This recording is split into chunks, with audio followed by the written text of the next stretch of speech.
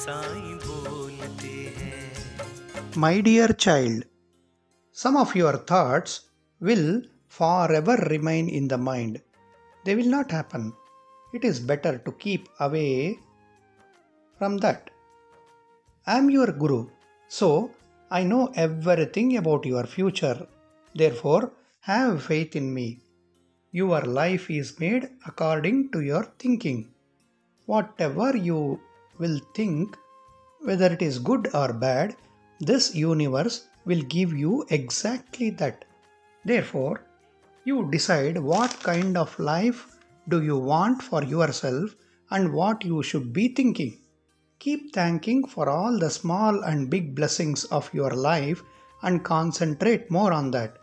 If you keep thinking about what is not there in your life, you will always be sad. Hence be happy with what you have.